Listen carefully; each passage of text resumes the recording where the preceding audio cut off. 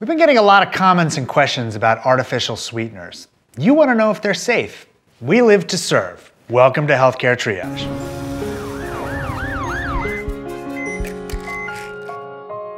People are justifiably suspicious of chemicals. I'm fine with that. But sometimes that suspicion goes too far.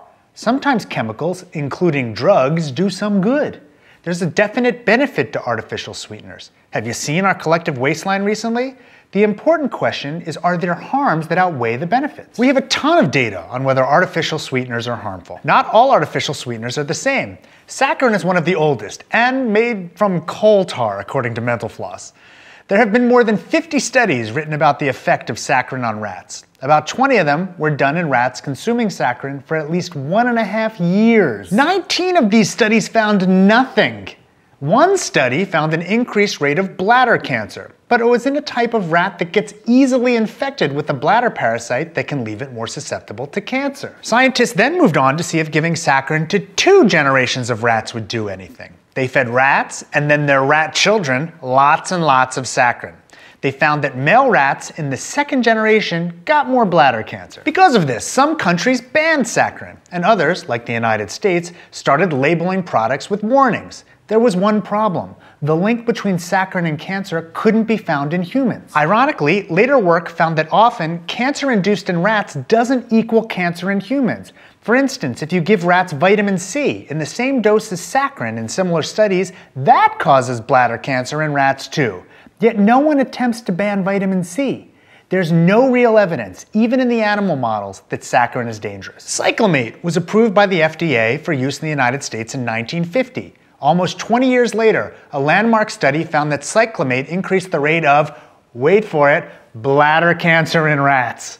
This led to it being banned in a number of countries. Later, the ban was lifted pretty much everywhere but the US. Always with the rats and their cancerous bladders. But in one of those studies, you can't believe they actually did. Some scientists fed 37 monkeys either no cyclamate, 100 milligrams per kilogram of cyclamate, or 500 milligrams of cyclamate every day for 24 years. By the way, 500 milligrams per kilogram is like drinking 30 cans of diet soda a day for 24 years. At the end of the study, they killed the remaining monkeys and autopsied them. 3 animals in the cyclamate receiving group had cancers, but they were different types of cancer in different parts of the body, and they were common cancers in monkeys.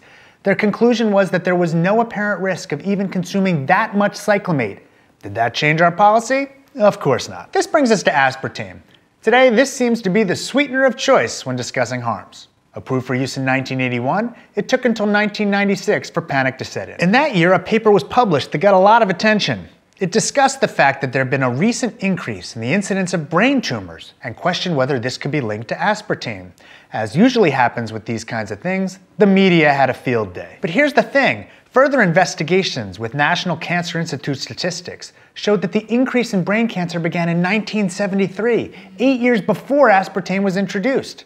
Also, most of the increases in tumors were seen in people over 70 who are not huge consumers of diet soda. As with vaccines and autism, once the myth is out there, it's really hard to beat it down.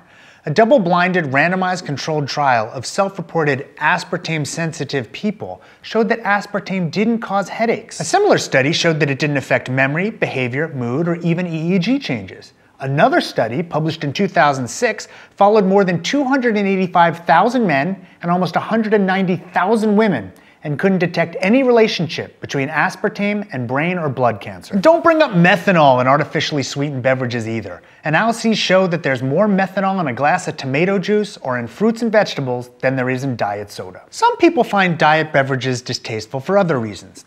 A few studies have shown that drinking artificially sweetened beverages doesn't promote weight loss, or even promotes weight gain. More often than not, this is because people wind up overcompensating for the calorie savings they think they're getting by switching beverages. Think of the person who orders dessert as a reward for having diet soda. But in those cases, it's not the diet beverage that caused weight gain, it's dieters' behavior. You can even find people who postulate that artificially sweetened beverages trick the brain into wanting more calories. But there's really no proof of that.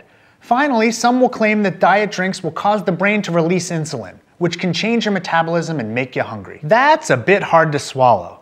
That's like saying if you ate sugar-dense food that tasted terrible, it would trick your brain into not releasing insulin. That doesn't happen, of course. It's the pancreas that releases insulin anyway, not the brain. The bottom line is that artificially sweetened beverages are safe. That doesn't mean you should drink tons of them. My wife and I limit our kids' consumption of soda to caffeine-free diet types, but we don't let our children drink them every day. We stress moderation in everything, including such drinks. A study published just a short while ago in JAMA Internal Medicine found that the added sugar from drinking just one extra 20-ounce Mountain Dew a day is associated with a significantly increased risk of cardiovascular disease. We shouldn't make the perfect the enemy of the good. Given a choice between a sugared soda and a sugar-free soda, I'd choose the latter every time. There's an abundance of evidence that an overconsumption of sugar is contributing to health problems. There's a lack of evidence that artificial sweeteners are doing the same.